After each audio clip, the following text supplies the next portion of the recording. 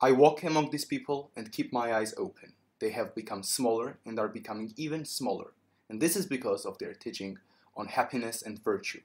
Round, righteous, and kind they are to one another. Like grains of sand are round, righteous, and kind to one another.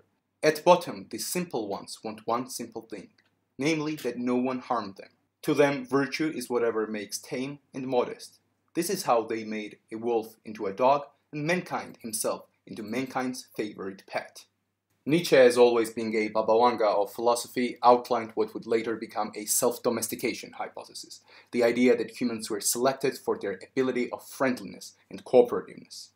According to this hypothesis, beta males have gathered against a single alpha male and dethroned him. Through a consistent tyrannicide, where psychopathic tendencies were selected out from the gene pool, beta males have set up social norms and rules which then would prevent people from psychopathic and narcissistic tendencies to seize the power.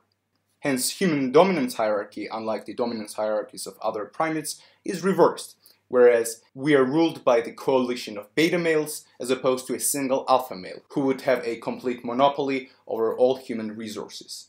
This then corresponds to Nietzsche's critique of Darwinism in his book Twilight of the Idols, where he claims that in humans the survival of the fittest or the survival of the strongest is not at play. Rather, we are dealing with the survival of the most spiritual, cunning, and deceptive, the most social animal. Alright? That's why Homo sapiens, the sweaty, collectivist, group-thinking animals, have substituted Neanderthals, who are autistic, proud, and disagreeable. Since in the modern times of bestialization, a pursuit of academic career, reading books, and going to university is considered to be a form of waste of time and is ridiculed, I thought it would be a good idea to revisit Peter Sloterdijk's essay, The Rules for the Human Zoo. Now, with this essay, Peter Sloterdijk, being a German proud philosopher with his Neanderthal heritage, has stirred up some heavy controversy, and in academic circles he was criticized and called all sorts of things, such as being a Nazi, which is, I guess, one of the best tools that people have to criticize ideas that they do not agree with. However, Peter Sloterdijk, being who he is, isn't afraid to come up with dangerous ideas, as he thinks that philosophy is something that should never be tamed and domesticated. Now, in this essay, Sloterdijk maintains that the self-taming project, which spanned from Christianity up to the World War II, has unfortunately failed. So we now will have to come up with other forms of self-taming and self-domestication, which might include a future anthropotechnological means of biological engineering, genetic manipulation, etc. Now, the electronic technology, with its bestializing properties, naturally favors people who exhibit a machismo-temperamental energy. So it basically put an end to a long-sought project of a literate society. Now, Peter Sloterdijk speaks about two forces that operate within the social matrix, within the cultural matrix. A force of disinhibition. Disinhibition and disinhibiting media basically denotes a form of breaking the brake, whereby your prefrontal cortex is inhibited, which in and of itself is a structure that is there to inhibit your primal impulses. So disinhibition then is a bestializing force, whereby you sublimate your inner beast in someone who will do it for you. Meaning, let's say in ancient Rome, the bestializing, disinhibiting media had to do with public hangings and gladiatorial fights, where a commoner would go to a stadium and engage in a collective frenzy, hence releasing his primal tendencies.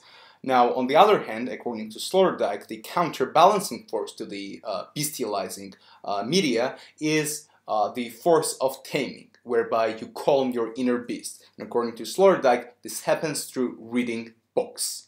The modern equivalent of bestializing tendencies has to do with social media, TikTok, UFC fights, YouTube dramas, etc., which allows you to unleash and express the desires of your inner beast, of your inner Andrew Tate. And that's why basically electronic technology will eventually favor people who can express most of their explosive and machismo energy, because electronic technology is in and of itself a disinhibiting media. Unfortunately, books have lost their counterbalancing force in modern Western society thanks to electronic technology. So basically what is going to happen is that Western civilization will usher into a complete disintegration, because the cornerstone that bound a Western society together is annihilated, because the Western canon, which basically describes the corpus of high culture literature, is deconstructed and basically discarded. But we will get to that when I will discuss the idea of humanism and what is the function of humanism. There is one interesting anecdote about Voltaire and how he participated in some form of bisexual orgy. When asked to do the same thing again, he replied, "Well, once a philosopher, twice a pervert." Sloterdijk too mentions that a humanist might occasionally stray into a warmongering, roaring crowd, but only for the purpose of reminding himself that he is also a human being. And when returning to his home, ashamed of his participation, he will actively choose a medium of taming as opposed to the medium of bestialization. And in this action of actively and consciously subjugating yourself to a taming media as opposed to the media of bestialization, you enter into a project of humanism. Now, humanism, according to Sloterdijk, is a form of anthropodicee, whereby humans can be saved from their bestial tendencies by calming their inner beast through reading books. Basically, humanism puts trust in humans through the media of reading and writing, whereby humans can basically emancipate themselves from the bestializing nature by taming themselves into reading books and becoming lawful, suggestible citizens. Hence, humanism is a social experiment where people are trying to underwrite friendship through sending thick letters to friends. This is how Peter Sloterdijk defines it. Now, you have probably heard the concept of post-humanism, whereby humanism and the ideal properties that were ascribed to human nature no longer stands when we enter into this form of nihilistic hedonistic society.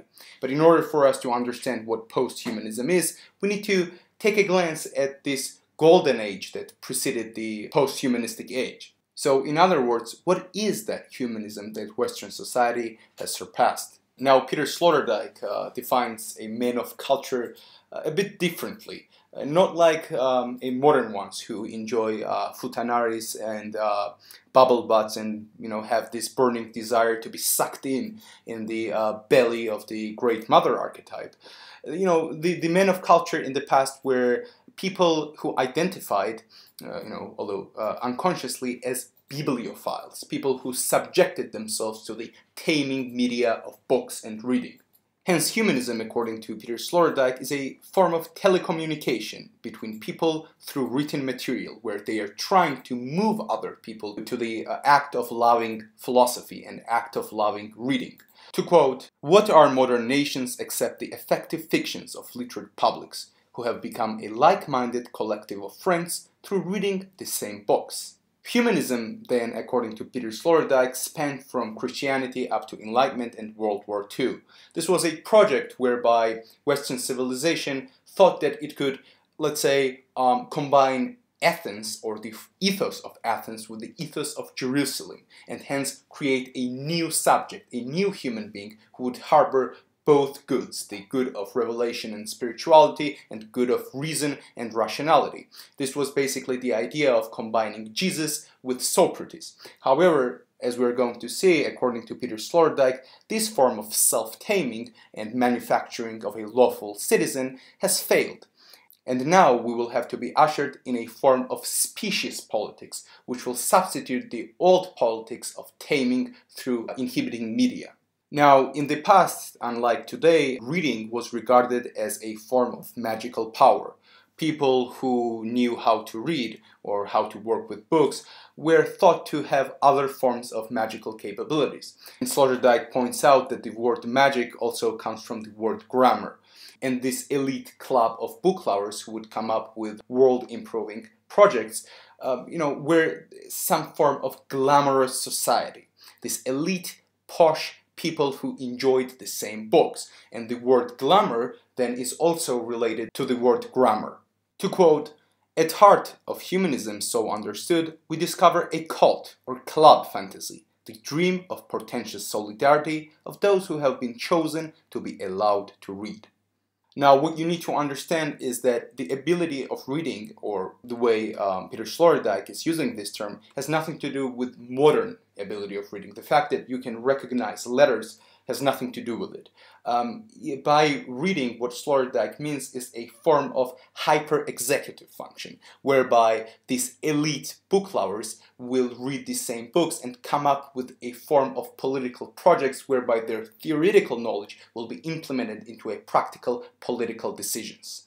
But now the question is, what is a function or purpose of these elite book lovers? What do they want from us, or what is their overarching goal? Why do they form such book clubs?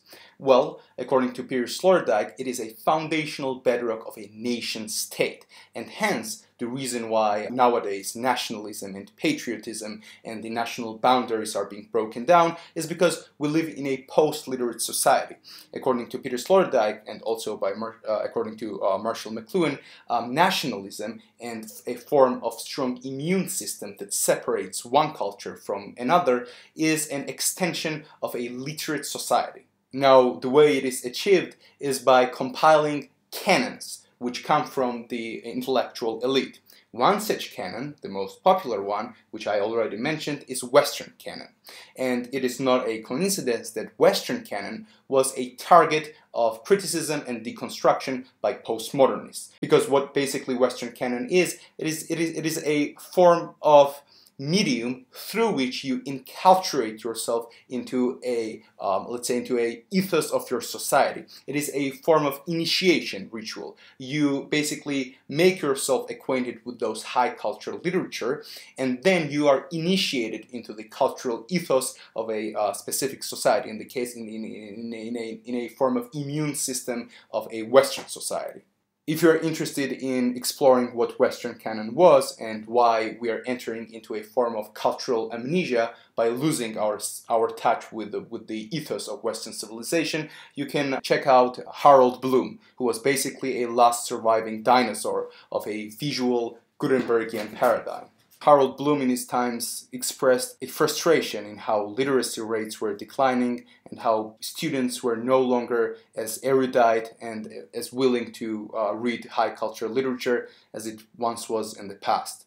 And Peter Sloterdijk then will subliminally point out that once you lose touch with your canon and with your high cultural literature, what happens is that the metaphysical dome that protected you from the identity crisis will basically break down. And now you become a form of acultural nomad with no protecting shell, which basically has a function of immunizing you from a meaning crisis. Now, the education system, which has become a target of criticism, and rightfully so, was never intended to produce geniuses and Einsteins. Nowadays, people criticize public education by, pointing out that it doesn't really teach you anything of worth, and it is a waste of time, it basically robs you of your money, and so on and so forth. However, what Peter Sloterdijk basically tries to do in this essay is to show you that actually the purpose of public education has completely different plan. And the purpose of education actually has to do with a form of self-taming, a voluntary self-taming. Now here we approach one of the greatest insights of this essay, namely that public education is an inevitable outgrowth of humanistic society, because after you have an elite club of book lovers, this cognitive elite, who basically comprise a creative minority of a society, what they eventually try is to come up with some form of means to domesticate and tame other people. And public education is a form of self-taming. It is a social practice whereby you manufacture lawful citizens. And this happens through a consistent practice of reading and self-control. But what is public education in school if you think about it? You need to fix your eyes on your textbook, you need to listen to your teacher, take his or her recommendations into account, you need to go to school at a set time, you need to practice discipline and do your homeworks. You need to self-inhibit yourself to a degree where no distractions will basically snatch your mind when you're trying to read the book or read your textbook. You will also need to engage in a very high level self-regulation when you're trying to, let's say, give PowerPoint presentations in universities, where you need to articulate yourself, organize your thoughts, and so on and so forth. This is a repetitive practice of self-domestication and self-taming, whereby you inhibit your sensory motor impulses and interiorize it into a form of inner world. And this repetitive self-inhibiting behavior, whereby you need to sit on your chair, don't move, listen to teacher, etc., etc., it basically creates a citizen which is endowed with two properties. He is suggestible and he is lawful. And that's what a humanistic society demands of you, which is, by the way, which is good. I'm not trying to, paint some form of conspiracy here. Hence, the purpose of humanism is to prevent barbarism. It is a form of vaccination against bestialization, against a force of barbarism which is taking over our society through internet and emerging temperamental social groups that are challenging the core values of Western society, such as literacy, reading books, and contemplating higher abstract matters. However, you might ask that in today's day and age, what happens is that basically a majority, or basically commoners, are trying to rebel against a cognitive elite, or the way it is defined in modern social media, the matrix or whatever. In order to understand this phenomenon, we need to take a detour to British historian Arnold Toynbee.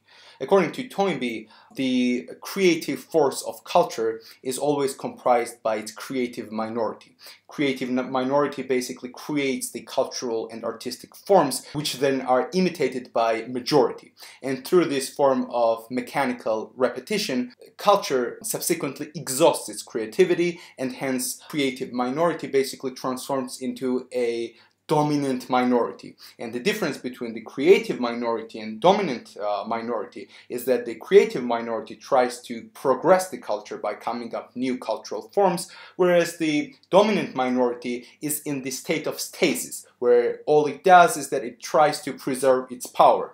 And that's when the breakup between the commoners and the cognitive elite takes place. Now commoners are disenfranchised and they're alienated from the cognitive elite because they no longer feel at one with their cultural elite.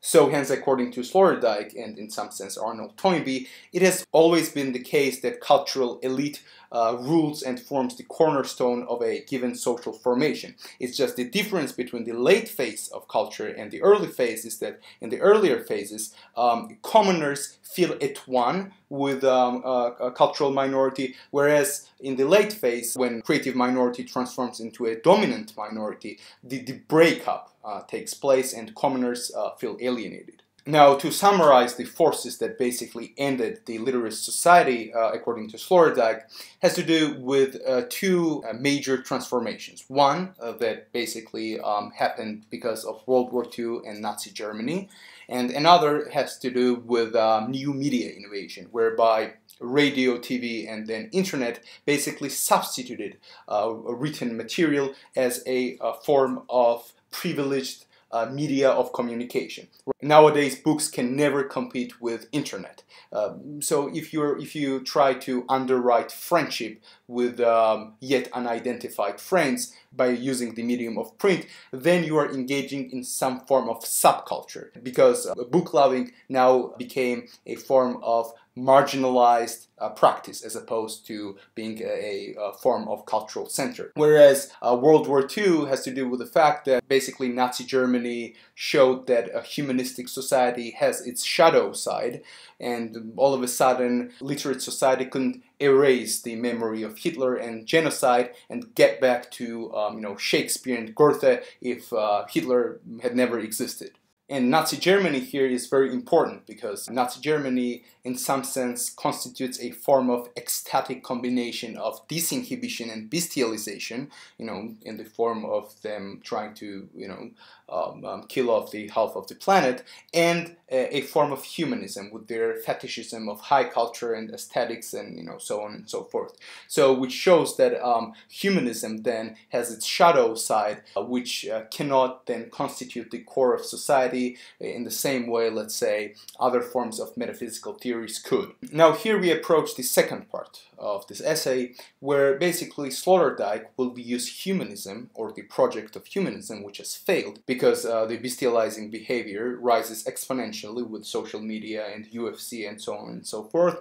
Then Sloterdijk will use humanism as a bridge to get to a more fundamental truth, namely the fact that humans are differentiated from other animals by virtue of them being self-domesticated. And that self-domestication shows up in the property of neoteny.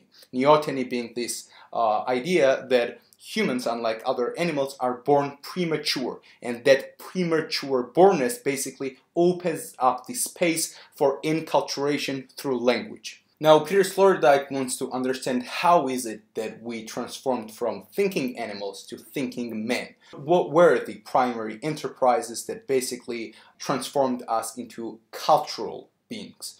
And according to Sloterdijk, it has to do with three elements that formed some kind of biopolitical unity. And this has to do with language, house, and pets.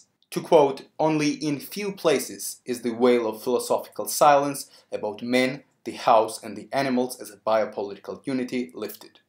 Now, the reason why pets, language, and houses are of high importance for Sloterdijk has to do with the fact that these three basically comprise the foundational symbols for our self-domestication. According to Sloterdijk, we, unlike other animals, are self-taming creatures. We voluntarily create some form of eco-parks where we organize ourselves and create some norms and laws with which our behavior is governed. To quote, "Humans are self-fencing, self-shepherding creatures. Wherever they live, they create parks around themselves. In city parks, national parks, provincial or state parks, eco-parks, so everywhere people must create for themselves rules according to which their comportment is to be governed." Now, the reason has to do with the fact that with the emergence of house, what came into being is theory building. Peter Sloterdijk points out that in ancient times, theory or theorizing was considered as a form of looking out from the window. Basically, window created a concept of theorizing because basically you have a window because you have a house, and in house you have leisure, and through leisure and looking out from the window you basically come up with some form of vision, some form of theory. And that's why theorein, which is a Greek word, has to do with vision. Most of the time in Indo-European languages, visualization is always connected with thinking. Now, what's important here is that through us coming up with some form of enterprises and some form of theories, we create selective forces for domestication. Then we're going to sort out people in their ability to conform to those enterprises. And that's where friendliness and cooperativeness and self-domestication come from. However, it is important to note is that, lots of people do not actually will themselves into those domesticative enterprises, but they are willed. And that's why he quotes Nietzsche's phrase about how in those small houses where Zarathustra has found himself, most of those people are willed as opposed to actively choosing themselves to be self-tamed. However, these then going to be changed in humanistic society, where through reading books, people are going to voluntarily enter themselves into this project of self-taming. Now, pets then have to do with the fact that humans, unlike other animals, have a consistent practice of domesticating other animals, which then is projected back onto humans. And that's where he gets to Plato and his dialogue Statesman, where basically Plato will talk about what makes the best statesman, and he will basically analogize statesman with a shepherd. Basically, a statesman is going to be a master of shepherding. Now, before we get to Plato and statesmen, it's important to take another detour to the executive hypothesis of self-domestication, which basically tells us about the first enterprise that humans came up with that made us who we are, that basically formed a cornerstone to the emergence of the social brain, which is lacking in other animals, or lacking in the way that we possess it. And this first enterprise has to do with TCK, which stands for targeted conspiratorial killing. This is a consistent tyrannicide, which I talked about in the beginning of the video, against reactive aggression and against alpha males by beta males, by an alliance of beta males. That's why the paper about the executive hypothesis claims that most of the societies, not most, but virtually all societies are governed by a coalition of beta males as opposed to a single alpha male. The archaic structure of and single alpha male ruling some form of social formation is only left in some form of adolescent gang groups or in kindergartens. Okay, and maybe it is going to be a future of our society, since electronic technology, with their new emergence of machismo energy, will produce these bestializing tendencies of some sort of a gorilla alpha male romanticism, I guess. And it's also worth noting that Homo sapiens, fossil remains of Homo sapiens, show a consistent evidence for self-domestication, which is exhibited in the fact that our facial width has been decreasing since basically we came out from the Africa. We've got smaller teeth than you would usually expect in primates. We're more cooperative, more friendly. Our stature and the cranial capacity has also decreased. And all those traits of self-domestication those traits are lacking in Neanderthals and Denisovans, which in some sense shows what was this primary force that differentiated and made Homo sapiens successful as opposed to Neanderthals and Denisovans. Now, one reason Peter Sloterdijk thinks that this dialogue is of utmost importance is because he basically thinks that introduction of writing and hence reading created a form of paradigmatic shift, a paradigmatic change between a preliterate society, meaning a society that lacked writing, and society which was based on some form of writing system. And the reason has to do with the fact that it created a yawning gap between those who could read and those who could not. And according to Sloterdijk, it amounts to a species differentiation. Okay? And no wonder ADHD and dyslexia and inability to read and inability to concentrate and all those problems that children face in schools is so popular. Is because according to Sloterdijk, actually this property of this ability of reading has to do with the cognitive elite. And it's just an experiment whereby the cognitive elite is somehow inviting you to this act of self-taming, which, thanks to electronic technology, it turns out to be a failed project. And that's why Peter Sloterdijk's thinking is dangerous here, because he naturally leads us to the question of nature of difference between commoners and the cognitive elite. Namely, is the difference between the creative elite and commoners just quantitative and accidental, meaning that they're just smarter, they just have like a bit better brains? Or is it qualitative and paradigmatic? Are they fundamentally different people? Well, this is very important and relevant because lots of people tend to think that we're governed by idiots. And this is false. As a matter of fact, the new statistical analysis showed that people at the top, executives, people in the government and in the Davos, etc., they comprise the cognitive elite. They come from the most elite colleges, which require high SAT scores, that exceed 1400, which basically places you in 1% of population regarding your intellectual abilities. So Peter Sloterdijk here is being pretty esoteric when he points to this idea that the cognitive elite or the creative minority with the higher ability of reading and implementing their ideas are basically separated from commoners to a degree where they stand closer to gods than they stand to humans. Now, this separation between commoners and the cognitive elite is very important to understand modern political dynamics with respect to the emergence of red pill community and the machismo energy. Because what you see with this matrix narrative and this Andrew Tate drama is that you have an internal proletariat with their high temperament, illiterate, dyslexic, right hemisphere, expressive, unregulated behavior against the cultural core of the West, this white, left-brainer, phlegmatic people who have trained themselves to engage with texts, studies, materials, and implement them into a real world. That's why you see in those red pill communities, which basically comprises the internal proletariat of the Western society, that they frown upon books and philosophy and reading, because this is basically a result of this gap between the commoners and the cognitive elite, which has resulted with the introduction of electronic technology, because electronic technology now allows such, let's say, machismo people to show themselves. Imagine Andrew Tate becoming successful in a world where the only means of communication was a written material, which would basically filter out and inhibit this charisma and expressionate persona, and etc., etc.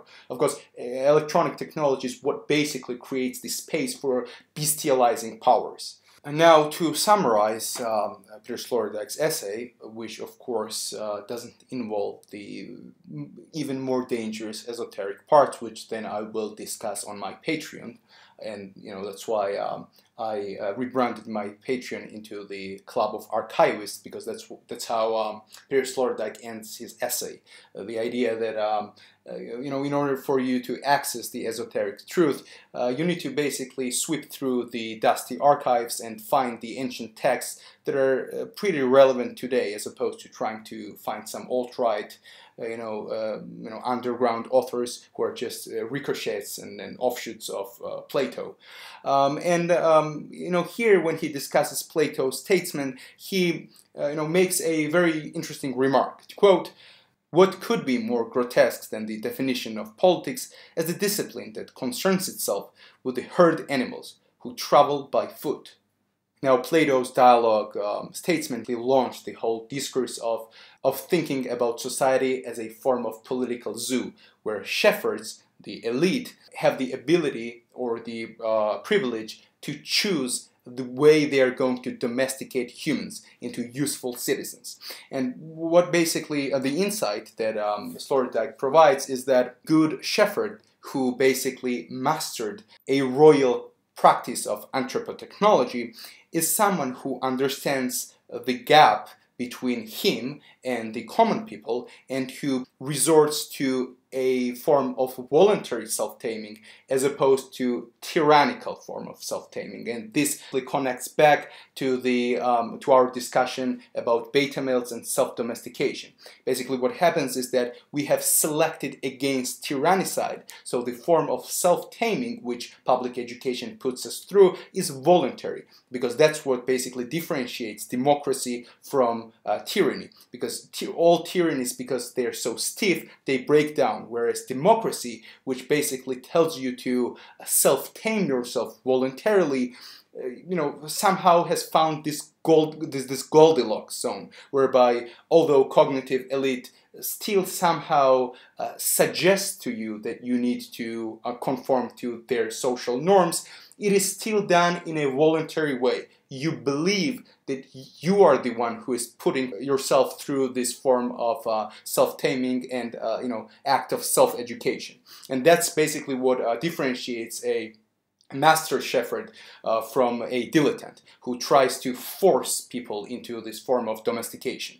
Lastly, if all this time, the project of self-taming through the anthropotechnology of reading and training yourself with written material has failed, then how can we avert our eyes to a possible species politics that awaits us? Since it took few decades for people to usher themselves into a form of bestialization from the high humanistic society, then cognitive elite has to come up with new forms of technology whereby we will allow ourselves to become literate again.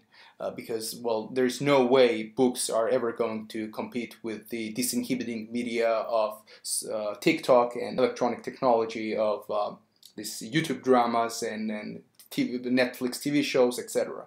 Now, to summarize Peter Sloterdijk's one of the most important insights that comes through this essay, we need to understand that this Nietzsche's idea that basically Christianity had a premeditated project to defang and tame humans into friendly poodles have failed. And if it did, then we need to think about future forms of anthropotechnology. To quote, "It suffices for now to make clear that for the next period of time, species politics will be decisive. This is when it will be learned whether humanity, or at least its culturally decisive faction, will be able to achieve effective means of self-taming."